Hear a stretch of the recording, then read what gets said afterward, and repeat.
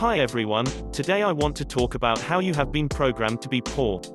If this is your first time here, my name is Unwana Udoh. Every week I share great content on how to improve your personal finance and grow your wealth. Before we continue, hit the subscribe button and the notification bell so YouTube will notify you of new videos. Let's begin. Did you know the first 7 years of a child's life are the most important? During the first 7 years, we are programmed by all the experiences passed down from our parents.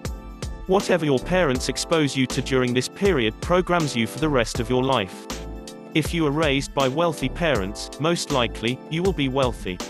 The most powerful element here is your subconscious mind and what inputs it receives. If you were raised by poor parents, most likely you will be programmed with things such as, we can't afford it, I will always be in debt, money is the root of all evils, just to mention a few. You have the power to change this if you so choose by surrounding yourself with positive things and thoughts. It's also helpful if you read self-improvement books, watch motivational videos, and surround yourself with positive-minded people. What this does is that it imparts new information into your subconscious mind through images and associations. We have to reprogram our brains to think differently in order to achieve any levels of personal financial success. The vast majority of society has been programmed differently with language such as I always be indebted, we can't afford this, life is too hard, money does not grow on trees, etc. In a previous video, I discussed how our school system teaches us to be poor. Make sure to check my channel for this video. The school system will never teach you about money but teaches you to be an employee, never about money. Our school system trains us to get a job and be loyal servants of the government. Did you know that poverty is passed on from generation to generation? That is why if you were raised in a poor family or middle-class family, odds are that you will end up poor or middle class. As of the making of this video, we are going through a global health pandemic that has decimated economies all over the world. I just read that in the first and second quarters of 2020, over 100,000 restaurants have permanently closed down. These are families with individuals who have lost everything. We also have people who are struggling financially or worried about money or unhappy they may be making a lot of money but unhappy with what they are doing. If you are poor, you will always be poor unless you change your mindset. This is very hard for regular folks to comprehend. Have you heard of people who won millions of dollars from lotteries? Only to be broke after 5 years.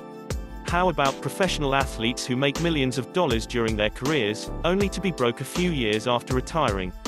The main reason for this is because of the poor mindsets based on programs in their subconscious minds.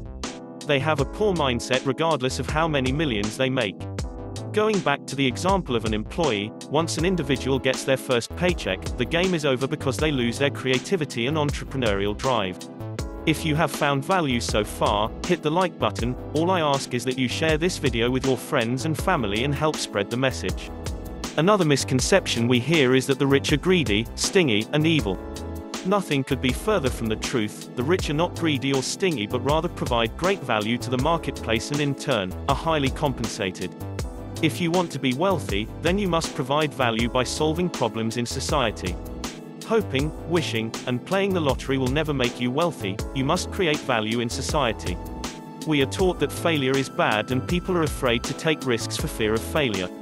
What most people lack is business knowledge such as how to use credit to create wealth, accounting, taxes, cash flow, assets, liabilities, net worth, etc. You must change your programming if you ever want to win in life. Life is full of abundance but it is up to you if you want it bad enough. Hope you found value in this video. If you did, please help grow this channel with me by sharing this video and others.